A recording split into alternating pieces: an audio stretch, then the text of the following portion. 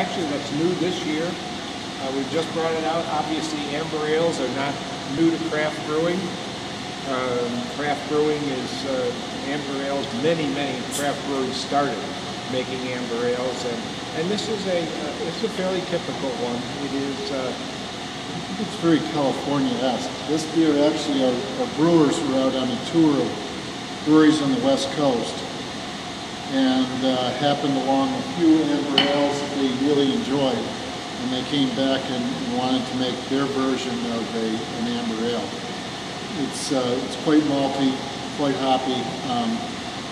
We think we've nailed it, and it's really nice.